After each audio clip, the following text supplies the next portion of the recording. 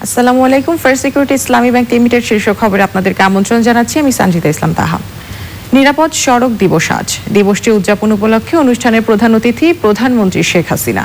রাজধানীর খামারবাড়িতে কৃষিবিদ ইনস্টিটিউশনে অনুষ্ঠান চলছে, আমরা অনুষ্ঠানে চলে যাচ্ছি। রাস্তাঘাট বিধ্বস্ত, এমনকি আমাদের পোর্টে মাইন পোতা, সম্পূর্ণভাবে যোগাযোগ বিচ্ছিন্ন।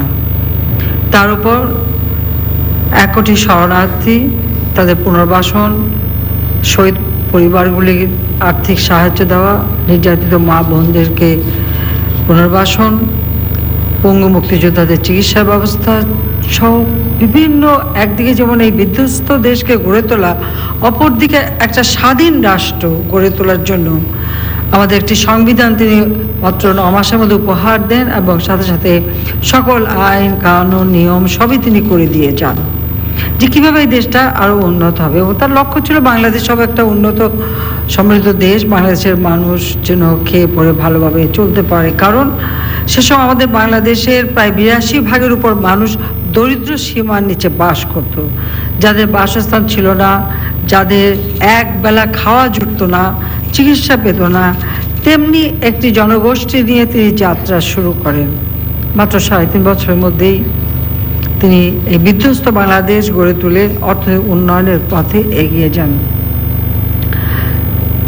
দুর্ভাগ্য আমাদের 75 আগস্ট জাতির পিতাকে আমরা হারাই, কারণ তাকে নির্মমভাবে হত্যা করা হয়। আমাদের অগ্রযাত্রা থেমে যায়। 21 বছর পর আওয়ামী লীগ সরকার গঠন করে।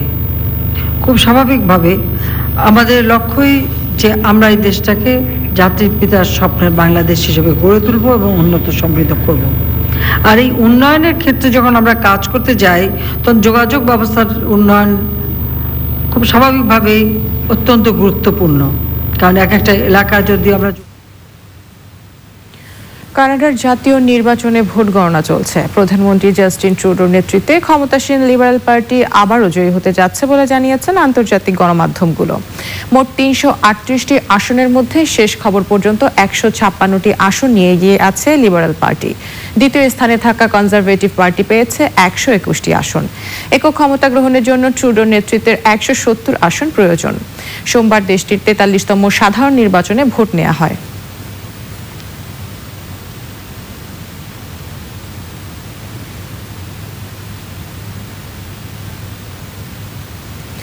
সিরিয়া থেকে এখনই মার্কিন সেনা প্রত্যাহার করছে না যুক্তরাষ্ট্র।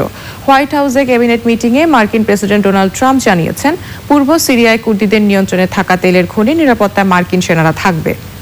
আইএসের বিরুদ্ধে যুদ্ধে কুর্দিদের সহায়তা দিতে সেনারা কাজ করবে বলেও জানান ট্রাম্প। কুর্দিদের আর্থিক সহায়তা দিতে একটি তেল কোম্পানি পাঠানোরও ঘোষণা দিয়েছেন মার্কিন প্রেসিডেন্ট। ওদিকে জর্ডান ও ইসরায়েলের অনুরোধে দেশ দুটির সীমান্তে মার্কিন সেনাদের নতুনভাবে মোতায়েন করবেন বলে জানিয়েছেন ট্রাম্প। শেখ কামাল আন্তর্জাতিক ক্লাব কাপ ফুটবলে আজ নিজেদের প্রথম ম্যাচে মাঠে নামছে বর্তমান সময়ের ক্রেজ বসুন্ধরা কিংস। বিগ ম্যাচে বাংলাদেশি ক্লাবটির প্রতিপক্ষ ভারতের গোকুলাম কেরালা এফসি। বসুন্ধরার হেড কোচ অস্কার ব্রোজেন এবং অধিনায়ক ড্যানিয়েল কলিন্ড্রেস বলেছেন, সব ধরনের চ্যালেঞ্জ মাথায় রেখেই মিশন শুরু করতে চান তারা। এ ছিল এখনকার মতো শীর্ষ খবর। সঙ্গে থাকার জন্য ধন্যবাদ।